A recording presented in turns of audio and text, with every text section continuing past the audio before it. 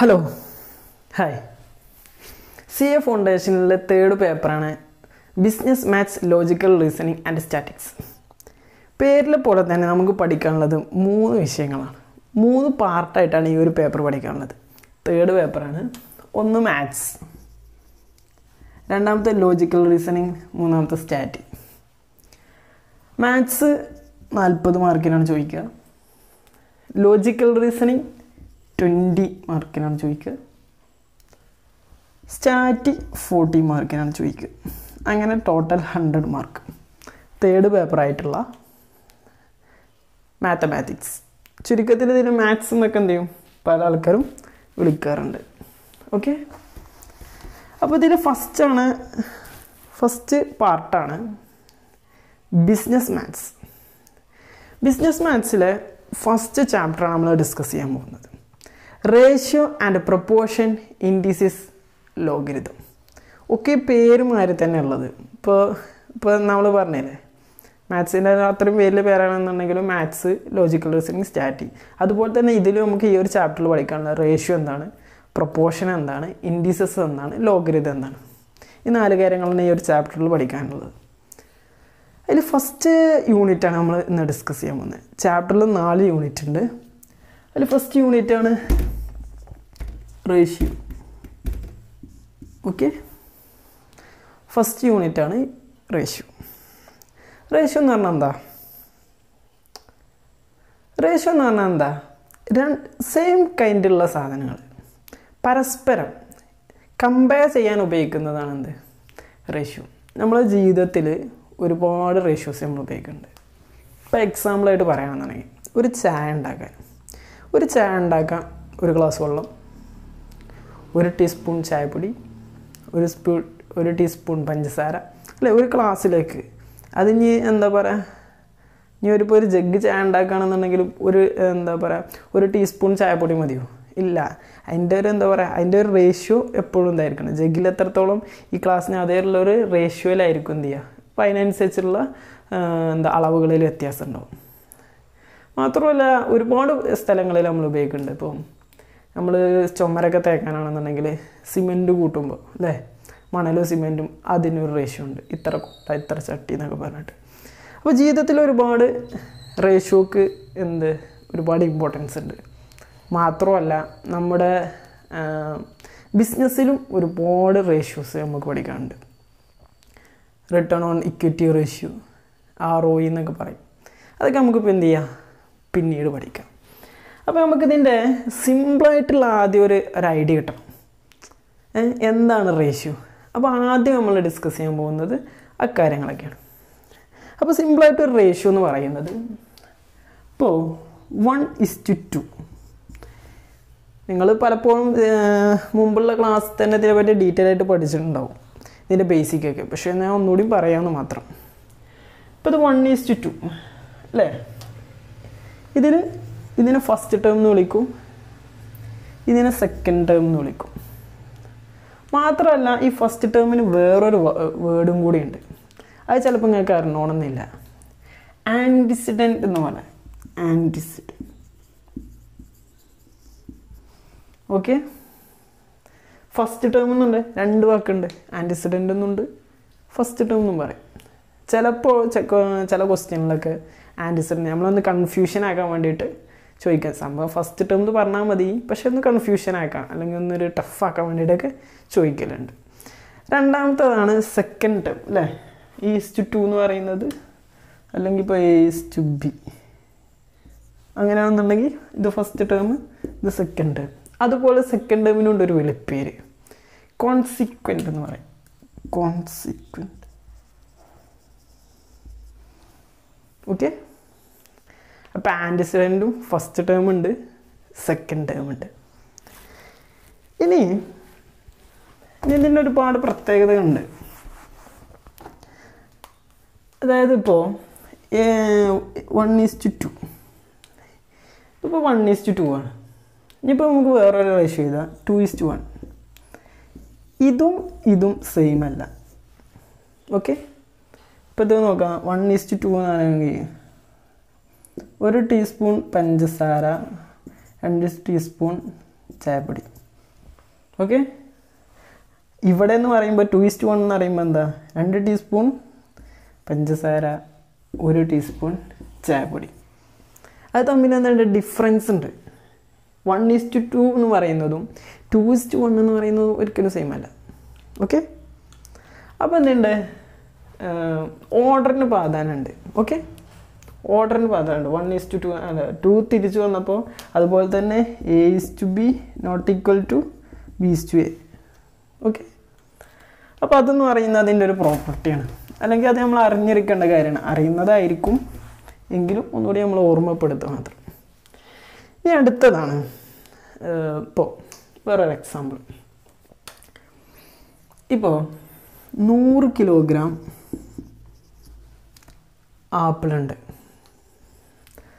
ആപ്പിളുണ്ടെന്ന് കരുതുക. 1000 gram orange ഉണ്ട്. ഇവിടെ 100 കിലോഗ്രാം ആപ്പിളാണ്. ഇത് രണ്ടും കമ്പയർ ചെയ്യാൻ പറ്റുമോ? അപ്പോൾ ഇതിനെ നമുക്ക് 100:1000 എന്ന് എഴുതാൻ കഴിയുമോ?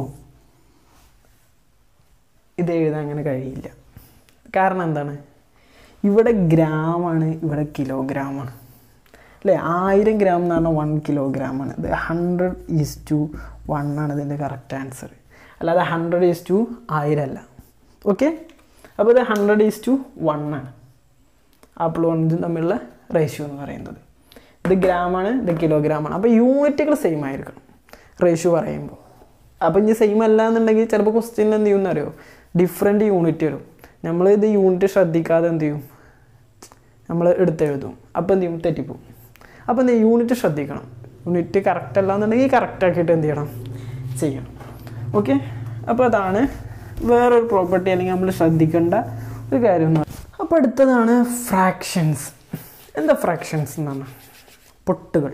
ഫ്രാക്ഷൻസ് ഒക്കെ അറിയുന്നുണ്ടാവും. ഇപ്പോൾ 7.5 it is A fraction, 4.7 it is A fraction, 2.8 it is A fraction.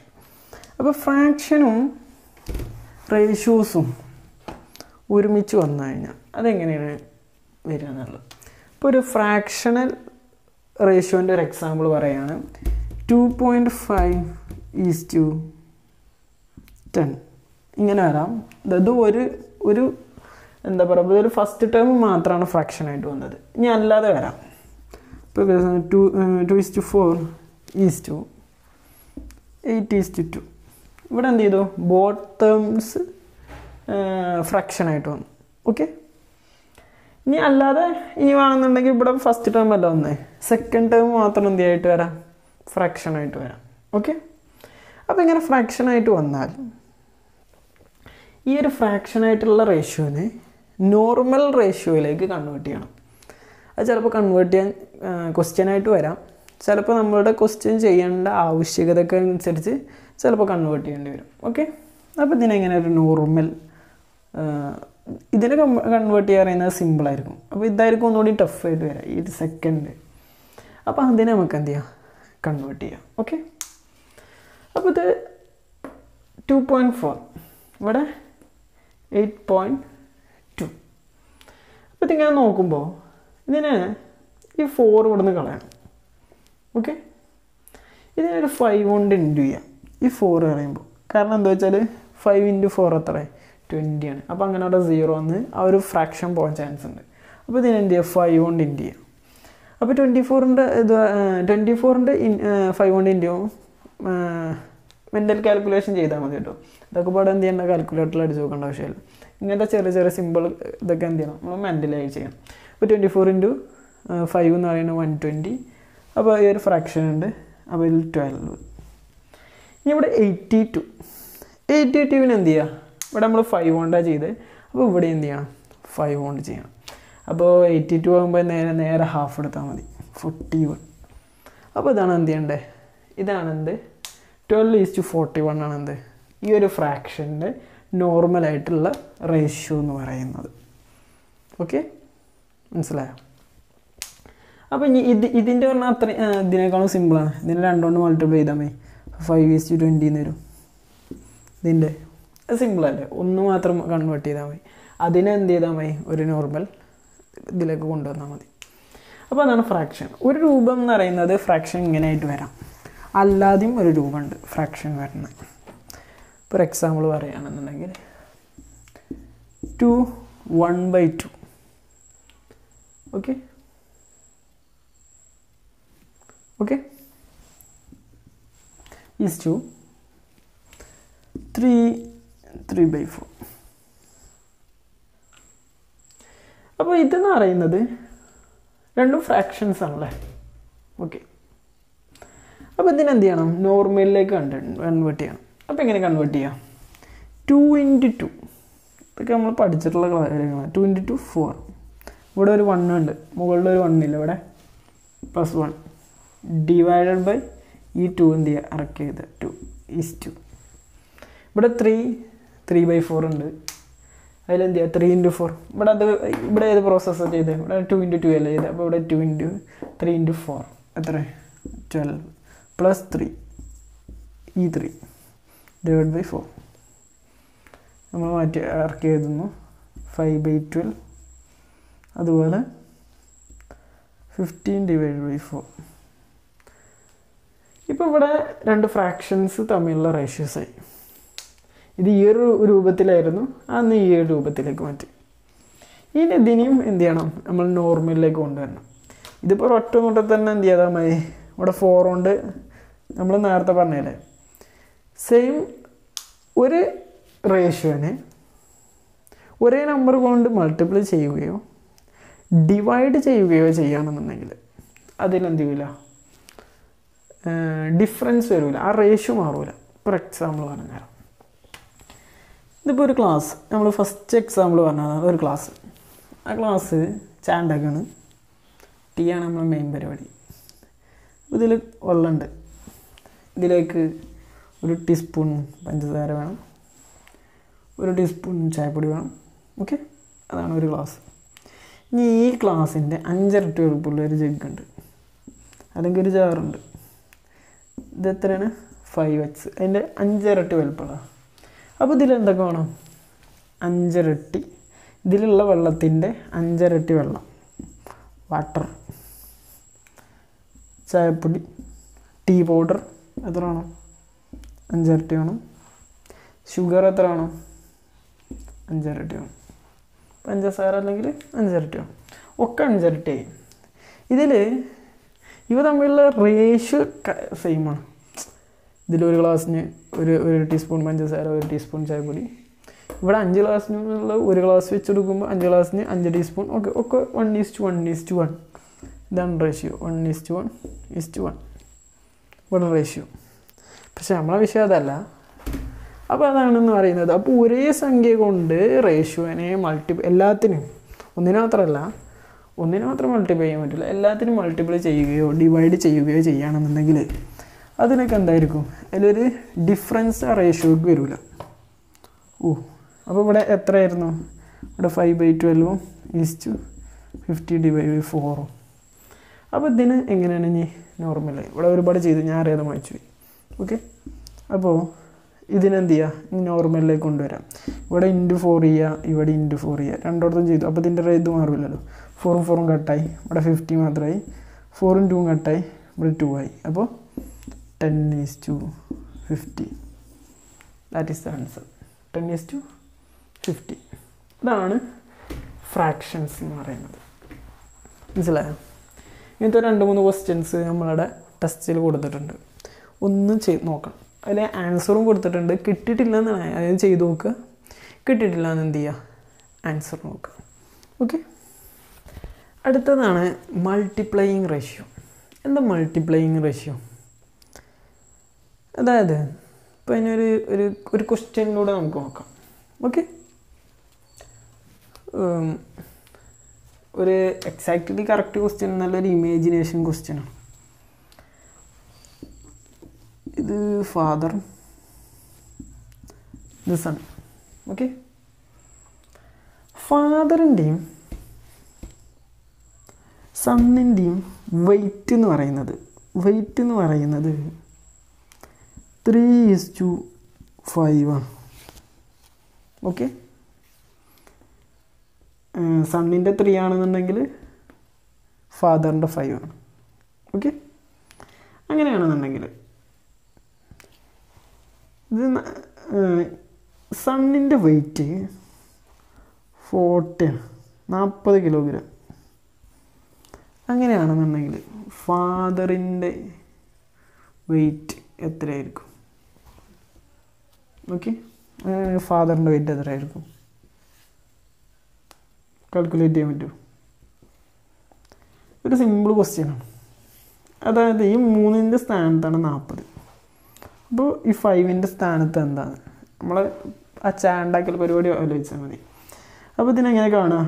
ഫാദറിൻ്റെ weight 40 / 3, ഇവിടെ 5 അല്ലേ. അപ്പോൾ ഇതെന്ന് പറയുന്നത് ഒരു ക്ലാസ്സിനുള്ളതായി. 40 / 3 എന്ന് പറയുമ്പോൾ ഒരു ക്ലാസ്സിനുണ്ടായി. നമുക്ക് എത്ര ക്ലാസ്സുണ്ട്? 5 ക്ലാസ്സുണ്ട്. × 5. അപ്പോൾ എത്ര? 40 × 5 200. 200 / 3 പോയിൻ്റ് സംതിങ് കിട്ടും. 6.666 അങ്ങനെ കിട്ടുക. ഓക്കെ, അല്ല 66 66.66. 200 / 3 ആണ്. 66.66 കറക്റ്റ് ആയിരിക്കില്ല. അപ്പോൾ 66.67 എന്ന് വേണമെങ്കിൽ എഴുതാം. ഓക്കെ, അപ്പോൾ എങ്ങനെയാണെന്ന് പറയാം. അങ്ങനെയാണ് എന്ത് ചെയ്യുക? Multiplying ratio. ഇവിടെ എന്താ ഉണ്ടായിട്ടുള്ളത് ചോദിച്ചാൽ, ഇവിടെ 3 എന്ന് പറയുന്നതിൻ്റെ ഏതോ ഒരു സംഖ്യ കൊണ്ട് മൾട്ടിപ്ലൈ ചെയ്തപ്പോൾ 40 കിട്ടി. അപ്പോൾ ആ ഒരു സംഖ്യ കൊണ്ട് തന്നെ എന്ത് ചെയ്യണം? 5 ആ ഒരു സംഖ്യ കൊണ്ട് തന്നെ 5 മൾട്ടിപ്ലൈ ചെയ്താൽ 66.67 കിട്ടും. അതാണ് മൾട്ടിപ്ലൈയിങ് റേഷ്യോ.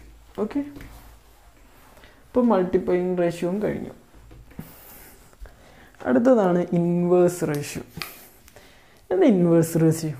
ഇൻവേഴ്സ് റേഷ്യോ അല്ല, ഇൻവേഴ്സ് പറഞ്ഞാൽ തലകുത്തന്. അപ്പോൾ ഇതൊരു തലകുത്തനുള്ള പരിപാടിയാണ് ഞാൻ പറഞ്ഞുതരാം. ഇപ്പോൾ A/B, ഇപ്പോൾ A/B എന്നാണ് നമ്മളെ റേഷ്യോ. ഇതിൻ്റെ ഇൻവേഴ്സ് ചോദിച്ചാൽ B/A. നേരെ തലകുത്തനിടുക. തലകുത്തനല്ല, എനും കെട്ടിടുക, ബീനും കെട്ടിടുക. That's inverse of A ratio. Okay, അപ്പോൾ പിന്നെ വേറൊരു ഇൻവേഴ്സ് റേഷ്യോൻ്റെ ഒരു പ്രോപ്പർട്ടി എന്ന് പറയുന്നത്, ഇപ്പോൾ നമ്മൾ A/B അല്ലേ, അതിൻ്റെ ഇൻവേഴ്സ് എന്ന് പറയുന്നത് B/A ആണ്. ഇത് രണ്ടും ഇൻറ്റു ചെയ്താൽ അല്ലെങ്കിൽ കോമ്പൗണ്ട് ചെയ്താൽ പറയും. ഓക്കെ, കോമ്പൗണ്ട് ചെയ്താൽ 1:1 ആയിരിക്കും, അല്ലെങ്കിൽ 1 ആയിരിക്കും. എന്തെന്ന് പറയുന്നത് ഇതിൻ്റെ പ്രൊഡക്റ്റ് അല്ലെങ്കിൽ കോമ്പൗണ്ട് എന്നൊക്കെ പറയുന്നത്. എക്സാമ്പിൾ നോക്കാം. എക്സാമ്പിളാണല്ലോ മെയിൻ. എക്സാമ്പിൾ നമുക്ക് പെട്ടെന്ന് മനസ്സിലാവും. ചിലപ്പോൾ തിയറി നമുക്ക് ഫുൾ മനസ്സിലായിട്ടില്ലെന്ന്, കൺസെപ്റ്റ് സെറ്റ് ആകുന്നുണ്ടെങ്കിൽ മാത്സ് കൂളായിട്ട് പാസ്സാവും. ഓക്കെ, എനിക്കൊന്ന് മാത്സിൻ്റെ അത്ര സിമ്പിളായിട്ട് കൺസെപ്റ്റ് സെറ്റ് ആണെന്നുണ്ടെങ്കിൽ ഇത്രയും പഠിക്കാനുള്ള സിമ്പിളായിട്ടുള്ള വേറെ ടോപ്പിക്കില്ല. ഇപ്പോൾ 3:4. 3:4ൻ്റെ നമ്മൾ എന്താ പറഞ്ഞത്? ഇൻവേഴ്സ് എങ്ങനെ ചെയ്താൽ ഇത് A/B ആണെന്നുണ്ടെങ്കിൽ നേരെ തിരിച്ച് ചെയ്ത് 4:3. അപ്പോൾ ഇതിൻ്റെ പ്രൊഡക്റ്റ് ഇതെങ്ങനെ പ്രൊഡക്റ്റ് ചെയ്യുക? 3 × 4 ചെയ്യുക. 3 × 4 എത്ര? 12 4:3 12 1:1 = 1. That is the inverse ratio. Okay, ഇതാണ് ഇൻവേഴ്സ് റേഷ്യോ. മനസ്സിലായില്ലേ? അപ്പോൾ എന്തായാലും പ്രൊഡക്റ്റ് എന്തായിരിക്കും? അല്ലെങ്കിൽ കോമ്പൗണ്ട് ചെയ്യുമ്പോൾ, കോമ്പൗണ്ടിങ് നമുക്ക് പഠിക്കാണ്ട് 1:1 വരിക. അതാണ് ഇൻവേഴ്സ് റേഷ്യോ. അപ്പോൾ ഇൻവേഴ്സ് റേഷ്യോ മനസ്സിലായിട്ടുണ്ടെന്ന് കരുതുന്നു. അടുത്തത്, നേരത്തെ നമ്മൾ കുറച്ച് പ്രോപ്പർട്ടീസ് പഠിച്ചു റേഷ്യോൻ്റെ. അതുപോലെ തന്നെ കുറച്ച് കാര്യങ്ങൾ കൂടി. ശകലം വളരെ കുറച്ച് സിമ്പിളാണ്. ഒന്ന് കേട്ടിരുന്നാൽ മാത്രം മതി, ഒക്കെ പഠിഞ്ഞിരിക്കും. ഓക്കെ, അത്ര വലിയ കാര്യമൊന്നുമല്ല. അതുകൊണ്ടാണ്. ഒന്നെന്ന് പറയുന്നത് ഗ്രേറ്റർ ഇനീക്വാളിറ്റി എന്താണ്, അതുപോലെ ലെസ് ഇനീക്വാളിറ്റി. ഇപ്പോൾ രണ്ടെണ്ണം പഠിക്കാനുള്ളത് ഗ്രേറ്റർ ഇനീക്വാളിറ്റി എന്താണ്, ലെസ് ഇനീക്വാളിറ്റി എന്താണ്. ആദ്യം തന്നെ പറയണ്ട greater. If A greater than B, then it is called greater inequality. If A less than B, it is called less inequality. സംഭവം പിടിയിട്ടില്ലേ? ഇപ്പോൾ ഒരു ഗ്രേറ്റർ ഇനീക്വാളിറ്റിക്ക് നമുക്കൊരു എക്സാമ്പിൾ പറയാം. 4:3 is a example for greater inequality. Lesser ഇനീക്വാളിറ്റിക്ക് ഒരു എക്സാമ്പിളാണ് നമ്മൾ പറഞ്ഞല്ലോ 1:2. Okay, less inequality, അതുപോലെ ഗ്രേറ്റർ ഇനീക്വാളിറ്റി. ലെസ്സർ ഇനീക്വാളിറ്റി അല്ല കേട്ടോ, ലെസ് ഇനീക്വാളിറ്റി. അപ്പോൾ ഗ്രേറ്റർ ഇനീക്വാളിറ്റി ആയി, ലെസ് ഇനീക്വാളിറ്റി. ദെൻ അപ്പോൾ അത് മനസ്സിലായില്ലേ? ഒക്കെ സിമ്പിൾ കാര്യങ്ങളാണ്, മറക്കരുത്. ചിലപ്പോൾ ടിസ്റ്റായിട്ട് ചോദിക്കാം. അടുത്തതാണ് compounding of ratio. Compounding of ratio. Compounding of ratio compound ചെയ്യാം. കോമ്പൗണ്ട് ചെയ്യുക എന്ന് പറഞ്ഞാൽ പെരുകുക, അല്ലെങ്കിൽ മലയാളം വേർഡ് വർദ്ധിക്കുക, അതൊക്കെയല്ലേ കോമ്പൗണ്ട് ചെയ്യുക. ഇവിടെ അങ്ങനെ ഒരു കോമ്പൗണ്ടിങ് പരിപാടി നടക്കുന്നുണ്ട്. ഫോർ എക്സാമ്പിൾ പറയാം. അല്ലെങ്കിൽ ആദ്യം നമുക്ക് ഇതിൻ്റെ കൺസെപ്റ്റ് നോക്കാം. ഓക്കെ, A/B ഒരു റേഷ്യോ നമുക്ക് തന്നിട്ടുണ്ട്. അതുപോലെ തന്നെ C/D. സാധാരണ എങ്ങനെയാണ് തരല്? AB എന്ന് പറഞ്ഞാൽ CD തരല്. അപ്പോൾ A/B അതുപോലെ C/D ഇതിൻ്റെ കോമ്പൗണ്ടിങ് ആണ്. ഇത് രണ്ടും കോമ്പൗണ്ട് ചെയ്യാൻ പോവാം കേട്ടോ. കോമ്പൗണ്ട് അടിവിടാൻ പോവാം. അങ്ങനെയാണെന്നുണ്ടെങ്കിൽ ഇതിൻ്റെ കോമ്പൗണ്ടിങ് ആണ് AC/BD. നിങ്ങൾക്ക് മനസ്സിലായിട്ടുണ്ടോ? അതായത് ഇവിടുത്തെ ഫസ്റ്റ് ടേം ആൻറ്റിസിഡൻറ്റ്, ഇവിടുത്തെ ഫസ്റ്റ് ടേമായിട്ട് എന്ത് ഇൻഡ് ചെയ്തു, ഇവിടുത്തെ സെക്കൻഡ് ടേം ഇവിടുത്തെ സെക്കൻഡ് ടേമായിട്ട് ഇൻഡ് ചെയ്തു. അതാണ് compounding. It is the process of, ഇതാണ് സംഭവം. മനസ്സിലായോ? ഫസ്റ്റ് ടേമായിട്ട് ഇൻഡ് ചെയ്യുക, സെക്കൻഡ് ടേമായിട്ട് ഇൻഡ് ചെയ്യുക. ഇത് പറയുന്നത് ഇപ്പോൾ 2 റേഷ്യോ. ഇനിയിപ്പം ഒരുപാടുണ്ടെന്നുണ്ടെങ്കിൽ ഇപ്പോൾ ഒരു എക്സാമ്പിൾ കാണിച്ചു തരാം. A/B അതുപോലെ C/D, E/F, G/H. ഇത് ഇപ്പോൾ ഒന്ന് തന്നിട്ട് 1, 2, 3, 4 റേഷ്യോസ് തന്നിട്ടുണ്ട്. അപ്പോൾ ഇതിൻ്റെ കോമ്പൗണ്ടിങ് ഞാൻ നടത്തുക. ഫസ്റ്റ് ടൈം A എടുത്തു, ഇവിടുന്ന് C എടുത്തു, ഇവിടുന്ന് E എടുത്തു, ഇവിടുന്ന് G എടുത്തു, ഇവിടെ B എടുത്തു, സെക്കൻഡ് ടേം ഇവിടെ സെക്കൻഡ് ടേം D എടുത്തു, ഇവിടുത്തെ സെക്കൻഡ് ടേം F എടുത്തു, ഇവിടുത്തെ സെക്കൻഡ് ടേം H എടുത്തു.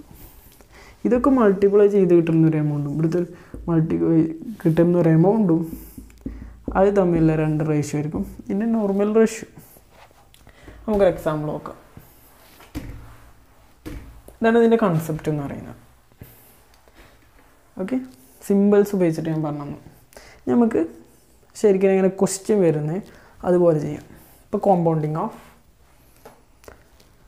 Find the compound of 1:2 and 3:4.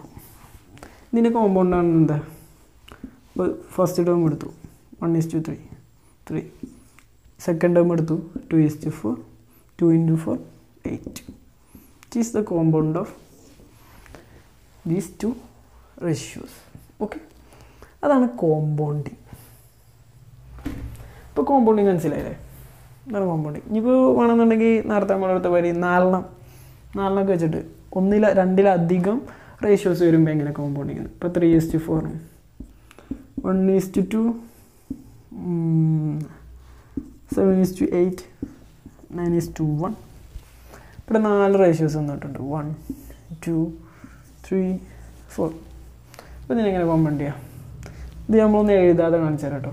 3 × 1 3 × 7 21, 21 × 9. നമുക്കിവിടെ 21 × 9. അത് കുറച്ച് പാടല്ലേ? ഓക്കെ, ഇനി ഇവിടെ സെക്കൻഡ്.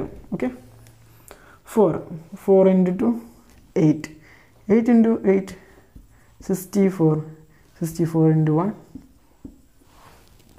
1, 64 × 1 64. അപ്പോൾ ഇവിടെ എന്തുണ്ട്? 21 × 9 ഉണ്ട്. ഇങ്ങനെ വന്നാൽ നമ്മൾ എന്താ ചെയ്യുക? ഇപ്പോൾ ഇതെന്ന് പറയുന്നത് ഇത് 3ൻ്റെ മൾട്ടിപ്പിൾ അല്ല, പക്ഷെ ഇത് 3ൻ്റെ മൾട്ടിപ്പിളാണ്. ഇതിപ്പോൾ സെയിം മൾട്ടിപ്പിൾ ആണെന്നുണ്ടെങ്കിൽ, ഇപ്പോൾ ഒരു എക്സാമ്പിൾ ഞാൻ കാണിച്ചു തരാം. ഇതെന്ന് പറയുന്നത് ഇപ്പോൾ ഇത് കാൽക്കുലേറ്റ് ചെയ്തപ്പോൾ 9 × 1/8 എഴുതിയാൽ മതി. പക്ഷേ ഞാൻ ഇപ്പോൾ ഇത് പറയാൻ ഉദ്ദേശിച്ച വേറൊരു കാര്യമാണ്. ഇപ്പോൾ അതാണ് ഇതിൻ്റെ ആൻസർ. ഓക്കെ, പക്ഷേ ഇവിടെ പറയാൻ ഉദ്ദേശിച്ച കാര്യം എന്താ പറയുക, ചിലപ്പോൾ ഇങ്ങനെ വലിയൊരു എമൗണ്ട് നമുക്ക് പെട്ടെന്ന് ചെയ്യാൻ പറ്റില്ല, കാൽക്കുലേറ്റർ ആവശ്യമുണ്ടാകും. പക്ഷേ നമുക്ക് പലപ്പോഴും കാൽക്കുലേറ്റർ ആവശ്യമില്ല. കാര്യം പറഞ്ഞുതരാം. ഓക്കെ, അതിനൊരു ടിപ്സ് ഉണ്ട്, ടിപ്സ്. Okay, extra. അപ്പോൾ ഇവിടെ 189 = 64 നമ്മൾ പലപ്പോഴും ഇങ്ങനെ കാൽക്കുലേറ്ററിൽ അടിച്ച് നോക്കലാണ്. നിങ്ങൾക്കൊരു വേറെ ടിസ്റ്റ് കാണിച്ചു തരാം. ഇതിപ്പോൾ ഇങ്ങനെ കാൽക്കുലേറ്റർ അടിച്ചിട്ടുണ്ട്. കാൽക്കുലേറ്റർ അടിക്കണമെന്ന് ഓരോ മിനിറ്റാണെന്നുണ്ടെങ്കിൽ നമുക്ക് ആകെ 2 hour ഉള്ളത്. അതിൽ 100 ക്വസ്റ്റ്യൻ അറ്റൻഡ് ചെയ്യും വേണം. ക്വസ്റ്റ്യൻ വായിക്കാത്തതിന് 30 സെക്കൻഡ് ആവും. അപ്പോൾ പരമാവധി അധികം പേർക്ക് എന്തിനില്ല, ടൈം കിട്ടില്ല മാത്സ്. അപ്പോൾ നമുക്ക് അതിനൊരു ടിപ്സ് പെട്ടെന്ന് ഇങ്ങനെ കാൽക്കുലേറ്റ് ചെയ്യാം. ഫോർ എക്സാമ്പിൾ 3:6 ഇതാണ് ഒരു റേഷ്യോ. പിന്നെ 2:7, 3:3. ഇപ്പോൾ എന്താണെന്ന് കരുതിക്കും. അപ്പോൾ ഇതിൻ്റെ കോമ്പൗണ്ടിങ് ആണ് ചെയ്യേണ്ടതെന്ന് അറിയുമോ? ഇപ്പോൾ നമുക്ക് കോമ്പൗണ്ടിങ് ചെയ്ത് നമ്മൾ കാൽക്കുലേറ്റർ അടിച്ചപ്പോൾ നമുക്ക് അവസാനം കിട്ടിയ ഇതവിടെ കട്ടെ, ഇത് ചെയ്യാം. അതിൻ്റെ മുമ്പ് ഒരു കാര്യം കൂടി. ഇപ്പോൾ നമ്മൾ കാൽക്കുലേറ്ററിൽ ചെയ്ത് വന്നപ്പോൾ നമുക്ക് ആൻസർ കിട്ടിയത് 21:7 എന്നാണ്. കോമ്പൗണ്ടിങ് ഒക്കെ ചെയ്ത് കാൽക്കുലേറ്ററിലൊക്കെ അടിച്ച് ഫുൾ സെറ്റായി. ആൻസർ കിട്ടി 21. ഓപ്ഷൻക്ക് നോക്കി, എ നോക്കി 21:7 അല്ല, ബി നോക്കി അല്ല, സി നോക്കി അതും അല്ല, ഡി നോക്കി അതും അല്ല. ഓക്കെ, അപ്പോൾ 21:7 ആണ് ആൻസർ നമുക്ക് തെറ്റ്, ഫുൾ കൺസെപ്റ്റൊക്കെ സെറ്റ്. പക്ഷേ ആൻസർ എന്തല്ല, കറക്റ്റല്ല. അപ്പോൾ ഇതെന്താ പ്രശ്നം? ഇതല്ല ശരിക്കും അവിടെ ഓപ്ഷനിൽ വരിക. ഇതിൻ്റെ സിംപ്ലസ്റ്റ് ഫോമാണ് പലപ്പോഴും എന്തുണ്ടാവുക ഓപ്ഷനിലുള്ള. ചില ആളുകൾ ശ്രദ്ധിക്കില്ല, തെറ്റിപ്പോവും. ചിലപ്പോൾ 2 ഓപ്ഷനും കൊടുത്തിട്ടുണ്ട്. അപ്പോൾ 20 ചിലപ്പോൾ എന്ത് ചെയ്യുന്ന പറയുമോ 20:6 കൊടുത്തിട്ടുണ്ടാവും. നിങ്ങളത് തെറ്റിപ്പോയത് എഴുതിയിട്ട് 20:6 കൊടുക്കും. നിങ്ങളത് തെറ്റിപ്പോയതല്ല, നിങ്ങളെ സിംപ്ലസ്റ്റ് ഫോമിൽ ആക്കാത്താണ് പ്രശ്നം. അപ്പോൾ ഇതിനെങ്ങനെ സിംപ്ലസ്റ്റ് ഫോമിലാക്കുക? ഇവിടെ 21 ഇല്ലേ, 21 7 മൾട്ടിപ്ലൈ ചെയ്യാൻ പറ്റുന്ന സംഖ്യ ഏതാ? 7 ആണ്. 2 7 കൊണ്ട് ഡിവൈഡ് ചെയ്യാം. സെയിം നമ്പർ കൊണ്ട് ഒന്നല്ലെങ്കിൽ മൾട്ടിപ്ലൈ ചെയ്യുക, അല്ലെങ്കിൽ ഡിവൈഡ് ചെയ്ത് കഴിഞ്ഞാൽ അതിൻ്റെ ഒരു റേഷ്യോ നമ്മൾ മാറൂല എന്ന് പറഞ്ഞതാണ്. ചായൻ്റെ കാര്യം കൊടുത്താൽ മതി. അപ്പോൾ ഇവിടെ 21 7 കൊണ്ട് ഡിവൈഡ് ചെയ്യുമ്പോൾ 3:1 ആകെ ഓപ്ഷനിൽ കാണാം. അല്ല, നിങ്ങൾ എന്ത് ചെയ്യരുത്, ചിലപ്പോൾ 21:7 തന്നിട്ടുണ്ടാവും. പക്ഷെ ടിസ്റ്റ് വന്നിട്ടുണ്ടെന്നാണെങ്കിൽ ഏതായിരിക്കും 3:1 ആക്കാം. മിക്കവാറും അങ്ങനെ ചോദിക്കാൻ ചാൻസ്. പലപ്പോഴും എന്താ സിംപ്ലസ്റ്റ് ഫോമിലാണ് കൊടുക്കല്, അല്ലാതെ എന്തില്ല കിട്ടുന്ന ഫോമിലേക്ക് കൊടുക്കില്ല. അപ്പോൾ ഇത് ഇങ്ങനെ ചെയ്യണോണ്ട് ഞാൻ ഇപ്പോൾ പറയാൻ പോകുന്ന ഇതുകൊണ്ട് ചെയ്യാൻ 2 ബെനിഫിറ്റ് ഉള്ളൂ. ഒന്നെന്ന് പറയുന്നത് നിങ്ങൾക്ക് പെട്ടെന്ന് സിംപിൾസ് ഫോം കിട്ടും. രണ്ടാമത്തെന്ന് പറയുന്നത് കാൽക്കുലേറ്റർ എടുക്കണ്ട. ഓക്കെ, ഇപ്പം ഇങ്ങനെയാണ് ഇപ്പോൾ ഒരു ഇതൊന്ന് വന്നിങ്ങനെ കരുതുക. ഇത് ശരിക്കും ഇതിൽ എഫക്റ്റ് ചെയ്യല്ല. അതൊക്കെ മനസ്സിലാക്കണമെന്ന് എനിക്കറിയില്ല. ഇപ്പോൾ 3:3 വന്നു വരുന്നത് അത് അങ്ങനെ ഒരു മനസ്സിനെടുത്ത് പെട്ടെന്ന് എഴുതിയതാണ്. ഇപ്പോൾ 3:3 വന്നാണെന്നുണ്ടെങ്കിലും കോമ്പൗണ്ടിങ്ങിന് ഒരിക്കലും ഇത് എഫക്റ്റീവ് ഇല്ല. കാരണം എന്താ പറയുക, അപ്പുറം 3 കൊണ്ട് കിട്ടീന് അത് ക്യാൻസൽ ചെയ്തു. കാരണം ഇതിനെ ഉൾപ്പെടുത്തിയിട്ടില്ലെങ്കിലും സെയിം ആൻസർ ആക്കാം. മനസ്സിലായോ? അപ്പോൾ ആ കാര്യങ്ങളൊക്കെ എന്ത് ചെയ്യണം, മനസ്സിലാക്കണം. കൺസെപ്റ്റ് സെറ്റാച്ചാലൊക്കെ എന്ത് ചെയ്യും, പെട്ടെന്ന് എത്തും. ഞാൻ പറഞ്ഞിട്ടുള്ള കൺസെപ്റ്റ് സെറ്റാണെന്നുണ്ടെങ്കിൽ പെട്ടെന്ന് എത്തും. അപ്പോൾ ഇങ്ങനെയാണുള്ളത്. ഇനി നമുക്ക് കാണുമ്പോൾ തന്നെ ഇതിനെ കട്ട് ചെയ്യാം. 3 അപ്പുറമാണ്. ഇനി ഇപ്പം ഇങ്ങനെ വരച്ച് ഇങ്ങനെ കട്ട് ചെയ്യാം. അല്ലെങ്കിൽ എന്ത് ചെയ്യാമെന്ന് അറിയോ, വേറെ ഇതിങ്ങനെ കട്ട് ചെയ്തിട്ടില്ലെന്ന് കരുതി അതിപ്പോൾ 3:3 അല്ല, അപ്പോൾ അത് പെട്ടെന്ന് കട്ട് ചെയ്ത് പോയില്ലേ. നമുക്ക് വേറെ ഒന്ന് എഴുതാം. ഇപ്പോൾ 3:9 ആയിരിക്കും. അങ്ങനെയാണ് എന്ത് ചെയ്യാൻ അറിയും. ഇങ്ങനെ ഇപ്പോൾ സെയിം മൾട്ടിപ്പിൾ വരുന്നത്, അതിപ്പോൾ 4 ആയിക്കോട്ടെ, ചിലപ്പോൾ 2ൻ്റെ മൾട്ടിപ്പിൾ വരും. അതൊക്കെയാണ് പെട്ടെന്ന് കട്ട് ചെയ്ത് തരുന്നത്. ഇപ്പോൾ 3 ആണെന്നുണ്ടെങ്കിൽ 3 ഇങ്ങനെ കട്ട് ചെയ്യാം. ഇവിടെ എന്ത് ഉണ്ടാവും, പിന്നെ ഇവിടെ ഒരു 2 ഉണ്ടാവും, ഇവിടെ ഒരു 3 ഉണ്ടാവും. ഇവിടെ 1 ആക്കണം. ഓക്കെ, 1 നിങ്ങൾക്ക് മനസ്സിലാൻ വേണ്ടിയിട്ട് എഴുതാണ്. ശരിക്കും അവിടെ 1 എഴുതേണ്ട ആവശ്യമുണ്ടോ? 1 എഴുതേണ്ട ആവശ്യമില്ല. കാരണം 1ന് ഏതൊരു നമ്പറിനോട് മൾട്ടിപ്പിൾ ചെയ്താൽ സെയിം നമ്പർ കിട്ടും. ഓക്കെ, അപ്പോൾ ഇങ്ങനെയായി. അപ്പോൾ ശരിക്കും ഇത് ക്യാൻസൽ ചെയ്ത് പോവാണ്, ഇത് ആവശ്യമില്ല. അപ്പോൾ ബാക്കിയുള്ളത് നമ്മൾ നോക്കിയാൽ മതി. ഇവിടെ 2 മാത്രമേ ഉള്ളൂ, 2 എടുത്ത് എഴുതുക. ഈ 1 ഇട്ടത് ശരിക്കും നമുക്കൊരു ബുദ്ധിമുട്ടാണ്, നിങ്ങൾക്ക് മനസ്സിലാവാൻ വേണ്ടി മാത്രം പറഞ്ഞതാണ്. അല്ലെങ്കിൽ അവിടെ 1 ഇടേണ്ട ആവശ്യമില്ല. പിന്നെ ഇവിടെ ഒരു 7 ഉണ്ട്, ഇവിടെ 2 ഉണ്ട്, ഇവിടെ 3 ഉണ്ട്. 14 × 3 42. ഇതിൻ്റെ സിംപ്ലസ്റ്റ് ആക്കുകയാണെന്നുണ്ടെങ്കിൽ 21. ഓക്കെ, അപ്പോൾ അതാണ് എന്ത് ചെയ്യേണ്ടത്, ഇതിൻ്റെ ആൻസറായിട്ട് വരിക. ഓക്കെ, 1:21 ഉണ്ടോ. ഇപ്പോൾ നല്ലതെന്നുണ്ടെങ്കിൽ എന്ത് ചെയ്യേണ്ടത്, ഇത് കാൽക്കുലേറ്ററിൽ അടിക്കേണ്ടി വരും. പിന്നെ എന്ത് ചെയ്യണം, കാൽക്കുലേറ്റർ ഇട്ടിട്ട് ഒരു എമൗണ്ട് കിട്ടും. ആ ഒരു എമൗണ്ടിന് പിന്നെ നിങ്ങൾ എന്ത് ചെയ്യണം, സിംപ്ലസ്റ്റ് ഫോമിലാക്കേണ്ടി വരും. ഇതിങ്ങനെ കട്ട് ചെയ്ത് പോകുമ്പോൾ തന്നെ എന്ത് ചെയ്യണം, ഏറ്റവും സിംപ്ലസ്റ്റ് ഫോമിലോട്ടാണ് എന്ത് ചെയ്യുക വരിക. അപ്പോൾ ഇതാണ് കോമ്പൗണ്ടിങ്. ഈ കോമ്പൗണ്ടിങ്ങിൽ കുറച്ച് കാര്യം കൂടി പഠിക്കണം. കോമ്പൗണ്ടിങ് എന്ന് പറയുന്നത് ഇതാണ്. കോമ്പൗണ്ടിങ്ങിൽ ഇപ്പോൾ ഇനി സെൽഫ് കോമ്പൗണ്ടിങ് എന്ന് പറയും. സെൽഫ് കോമ്പൗണ്ടിങ് എന്ന് പറയുന്നത്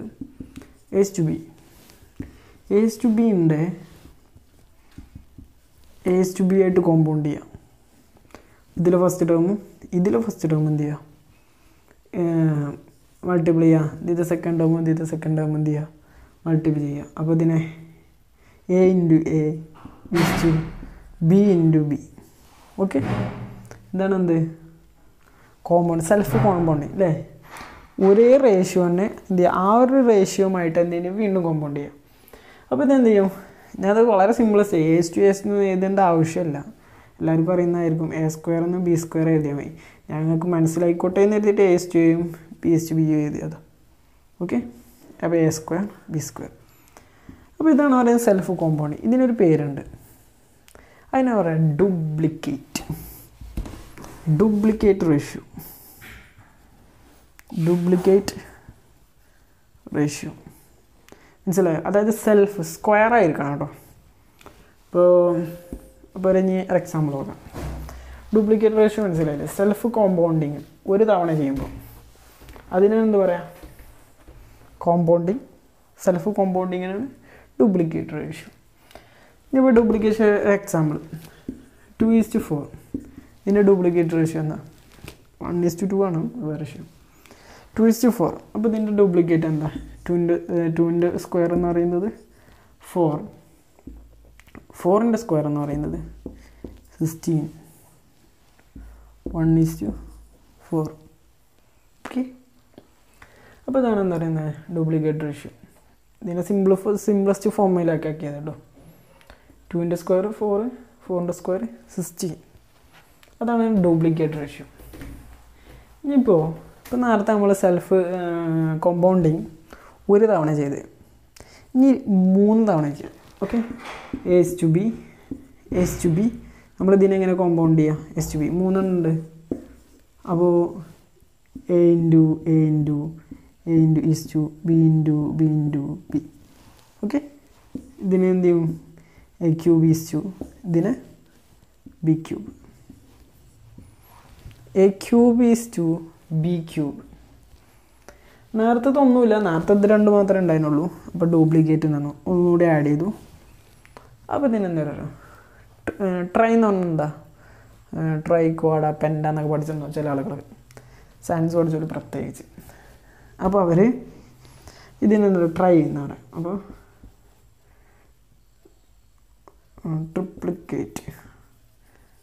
ട്രിപ്ലിക്കേറ്റ് റേഷ്യോ. ഓക്കെ, മറ്റേ ഡ്യൂപ്ലിക്കേറ്റ് 2 ഇത് ട്രിപ്ലിക്കേറ്റ് റേഷ്യോ. ഓക്കെ, അപ്പോൾ അതാണ് പറയുന്നത് കോമ്പൗണ്ടിങ്ങിലുള്ള 2 ക്ലാസിഫിക്കേഷൻ. ഇതിൻ്റെ നേരെ ഓപ്പോസിറ്റ് വരുന്നുണ്ട്, സബ് ഡ്യൂപ്ലിക്കേറ്റും സബ് ട്രിപ്ലിക്കേറ്റും. എങ്ങനെ വരിക? ഇപ്പോൾ എക്സാമ്പിൾ സ്ക്വയർ ആയപ്പോഴാണ് എന്ത് ഡ്യൂപ്ലിക്കേറ്റ് വന്നത്. അപ്പോൾ ഇതിൻ്റെ ഓപ്പോസിറ്റാണ് എന്ത് സബ് ഡ്യൂപ്ലിക്കേറ്റ്. ഇതിൻ്റെ root A is to root B. That is the, അല്ലെങ്കിൽ ഒരു എക്സാമ്പിൾ അറിയാം, എ സ്ക്വയർ ബി സ്ക്വയർ അല്ലേ, ഇതിൻ്റെ സബ് ഡ്യൂപ്ലിക്കേറ്റ് ആണ് എ ടു ബി. ഈ എ ടു ബീൻ്റെ ഡ്യൂപ്ലിക്കേറ്റ് ആണ് എന്ത് A square B square. Example നോക്കാം. നേരെ മറിച്ച്, ഓക്കെ, നേരെ ഓപ്പോസിറ്റ്. ഒന്ന് സെൽഫ് കോമ്പൗണ്ടിങ് ആണ്, ഇതിൻ്റെ നേരെ ഓപ്പോസിറ്റ്. ഫോർ എക്സാമ്പിൾ 4:16 നമ്മൾ നേരത്തെ പറഞ്ഞുള്ള എക്സാമ്പിളാണ്. ഇതിൻ്റെ റേഷ്യോ എന്ന് പറയുന്നത് എങ്ങനെ, ഇതിൻ്റെ സബ് ഡ്യൂപ്ലിക്കേറ്റ് എങ്ങനെ, √4:16 എത്ര, 4ൻ്റെ റൂട്ട് എത്ര, √4, 2 √16:4, 1:1, 1:2. That is the sub duplicate. ഇനി അതുപോലെ തന്നെ ട്രിപ്ലിക്കേറ്റ് എന്ന് പറയുന്നതും ആണ്. ഞാനൊരു എക്സാമ്പിൾ കാണിക്കുക. 8:27, 8:27 ഇതിൻ്റെ സബ് ട്രിപ്ലിക്കേറ്റ്. ഓക്കെ, അപ്പോൾ ഇതെന്ത് ചെയ്യുക, ക്യൂബ് റൂട്ട് കാണാം. Cube root 8ൻ്റെ cube root is to 27ൻ്റെ cube root. 8ൻ്റെ cube root എത്ര, 2. 27ൻ്റെ ക്യൂബ് റൂട്ട് എത്ര, 3. 2:3 ഈസ് ദ ആൻസർ. മനസ്സിലായെന്നായിരിക്കുന്നു. മനസ്സിലായില്ലെങ്കിൽ എന്ത് ചെയ്യുക, നമുക്ക് എക്സ്പ്ലെയിൻ ചെയ്യാം. ഓക്കെ, എൻ്റെ നേരെ ഓപ്പോസിറ്റാണ്. കൂടുതലൊന്നും അതിൽ എന്ത് ചെയ്യാനുള്ള പറയാനുള്ള. അടുത്തത് ഇപ്പോൾ ഓരോന്നും ഇങ്ങനെ ഓരോ കാര്യങ്ങൾ പഠിച്ചുകൊണ്ടിരിക്കുകയാണ്. ഓക്കെ, ഇതൊക്കെ ബേസ് ചെയ്തിട്ട് ഇപ്പോൾ ഇങ്ങനെ ക്വസ്റ്റ്യൻ വരലുണ്ട്. ഒരു സിമ്പിൾ ക്വസ്റ്റ്യൻ പറയാം. ഇപ്പോൾ ഒരു ക്വസ്റ്റ്യൻ നമ്മളെ ടെസ്റ്റിലൊരു ക്വസ്റ്റ്യനാണ്, പക്ഷേ റേഷ്യോ ഇത്രയും കറക്റ്റ് ഓർമ്മയില്ല. പക്ഷേ ക്വസ്റ്റ്യൻ ഇങ്ങനെയാണ്, 1:16 ഇതിൻ്റെ ഇൻവേഴ്സ് ചോദിച്ചിട്ടുള്ള. ഇൻവേഴ്സ് നമ്മൾ പഠിച്ചിട്ടുള്ളത് നേരെ തലകുത്തനുണ്ട്, 16:1. ഇങ്ങനെ സിമ്പിൾസ് ക്വസ്റ്റ്യനൊക്കെ എന്ത് ചെയ്യുന്നുണ്ട്, വരലുണ്ട്. 16:1 നേരെ തിരിച്ചിടുക, അത്ര ഉള്ളൂ. ഇൻവേഴ്സ് തലകുത്തന പറഞ്ഞാണ്, ദാറ്റ്സ് ഇൻവേഴ്സ്. അങ്ങനെയൊക്കെ എന്ത് ചെയ്യുന്നുണ്ട്, ക്വസ്റ്റ്യൻ വരലുണ്ട് സിമ്പിളായിട്ടൊക്കെ ചോദിക്കുമ്പോൾ. ചിലപ്പോൾ കോമ്പൗണ്ടിങ് ആയിട്ടൊക്കെ ചോദിക്കുമ്പോൾ നമ്മൾ പറഞ്ഞില്ലേ, ഇപ്പോൾ 27 1/27 36 1/7 ഇങ്ങനെയൊക്കെ വരും. ഇതിനെ നോർമൽ റേഷ്യോയിലൊക്കെ ആക്കാൻ പറയും. അപ്പോൾ ഇതൊക്കെ എന്താണ്, കുറച്ച് ടൈം എടുക്കും. ഡിഫിക്കൽട്ടല്ല, കുറച്ച് ടൈം, നമ്മളെ ടൈമിന് കളഞ്ഞെന്നുള്ളൂ. അതാണ് അതിൻ്റെ ഒരു പ്രത്യേകത. അപ്പോൾ കോമ്പൗണ്ടിങ് റേഷ്യോയിൽ മനസ്സിലായില്ല. കോമ്പൗണ്ട് റേഷ്യോയിൽ വരുന്നതാണ് duplicate, sub duplicate, triplicate, sub triplicate. അടുത്തതാണ് കോമൻഷുറബിൾ റേഷ്യോ. കോമൻഷുറബിൾ റേഷ്യോ ഉണ്ട്, ഇൻകോമൻഷുറബിൾ റേഷ്യോ ഉണ്ട്. ഇൻകോമൻഷുറബിൾ റേഷ്യോ എന്താ? കോമൻഷുറബിൾ റേഷ്യോ ഇൻകോമൻഷുറബിൾ തമ്മിലുള്ള റേഷ്യോ ഇത് മനസ്സിലാക്കണമെന്നുണ്ടെങ്കിൽ നമുക്ക് ഈ കോമൻഷുറബിളും അവിടെ ഇൻകോമൻഷുറബിളും അവിടെ നിൽക്കട്ടെ. ഇൻകോമൻഷുറബിളും കോമൻഷുറബിൾ അവിടെ നിൽക്കട്ടെ. അതിൻ്റെ മുമ്പ് നമുക്ക് മനസ്സിലാവുന്നുണ്ട്, പഠിച്ചതായിരിക്കും മാത്സ് പഠിച്ചവർ 10ാം ക്ലാസ്സിലൊക്കെ പഠിക്കാനുള്ളത്. ഇൻറ്റിജർ ആരാന്നറിയണം. ഇൻറ്റിജർ ആരുമല്ല, ഇതിപ്പോൾ നമ്പർ ലൈനാണെന്ന് എഴുതിക്കോ. നമ്പേഴ്സാണ്, ഇൻറ്റിജേഴ്സ് നമ്പേഴ്സ് എന്ന് പറയാം. ഓക്കെ, ഇവിടെ 0 ഉണ്ട്. 0 എന്ന് പറയുന്നത് ഇൻറ്റിജറാണ്. ഇവിടേക്ക് -1 -2 -3 ഇതൊക്കെ ഇൻറ്റിജറാണ്. പിന്നെ 2.5 അതും ഇൻറ്റിജറാണ്. ഓക്കെ, ഇപ്പം ഇങ്ങോട്ടോ 1 2 3 4 ഇതൊക്കെ ഇൻറ്റിജറാണ്. അപ്പോൾ ഈ ഒരു നമ്പറിലെ എല്ലാ ലൈൻസും ഇതിൻ്റെ പോയിൻറ്റ്സും ഇതൊക്കെ എല്ലാം ഇൻറ്റിജറാണ്. ഓക്കെ, അതാണ് ഇൻറ്റിജർ. അപ്പോൾ ഇൻറ്റിജർ അല്ലാത്തത് ആരാ? ഇൻറ്റിജർ അല്ലാത്ത എല്ലാവരും ഇൻറ്റിജറാണ് ലൈനുള്ളത്. ഇൻറ്റിജർ അല്ലാത്തവരുണ്ട്. നമ്മൾ നേരത്തെ സബ് ഡ്യൂപ്ലിക്കേറ്റ് എന്ന് പറഞ്ഞാലേ അവിടുത്തെ √3 ഇറ്റ് ഈസ് നോട്ടാണ് എന്തല്ല ഇൻറ്റിജർ അല്ല. ഓക്കെ, √5 √7 √11 √13 ഒന്നുമില്ല. These are not integer. അപ്പോൾ റേഷ്യോകൾ ഇൻറ്റിജർ ആണെന്നുണ്ടെങ്കിൽ കോമൻഷറബിൾ എന്ന് പറയും. ഇപ്പോൾ 2:3 കോമൻഷറബിളാണ്. 1.1 to 2.5 കോമൻഷറബിളാണ്. ഓക്കെ, ഇതൊക്കെ എന്താണ്? കോമൻഷറബിളാണ്. ജസ്റ്റ് പേര് പഠിക്കാന്നുള്ളൂ. ചിലപ്പോൾ ക്വസ്റ്റ്യനിൽ എന്ത് ചെയ്യുക വരാൻ ചാൻസ് ഉണ്ട്. അടുത്തതാണ് ഇൻകോമൻഷറബിൾ. ഇൻകോമൻഷറബിൾ എന്ന് പറഞ്ഞാൽ എന്താ പറയുക? √3 √5. It is an ഇൻകോമൻഷറബിൾ integer. Okay, അപ്പോൾ നമ്മൾ ഒരുപാട് കാര്യങ്ങളൊക്കെ പഠിച്ചു. ഇപ്പോൾ ഇത്രയൊക്കെയുള്ളൂ നമ്മൾ പഠിക്കാനുള്ളത്. ഇപ്പോൾ എന്തൊക്കെ പഠിച്ചു? റേഷ്യോ എന്താണെന്ന് പഠിച്ചു. അതുപോലെ ഒരുപാട് പ്രോപ്പർട്ടീസ് പഠിച്ചു. എല്ലാ കാര്യങ്ങളും മനസ്സിലായി എന്ന് തോന്നുന്നു. കുറേ എക്സാമ്പിളൊക്കെ പറഞ്ഞിട്ടുണ്ട്. കുറേ എന്താ പറയുക ക്വസ്റ്റ്യൻസും ഇതൊക്കെ ആയിട്ട് റിലേറ്റഡ് ആയിട്ട് പറഞ്ഞിട്ടുണ്ട്. കാര്യങ്ങളൊക്കെ എന്തായാലും മനസ്സിലായി എന്ന് കരുതുന്നു. ഓക്കെ, അപ്പോൾ ബൈ ബൈ.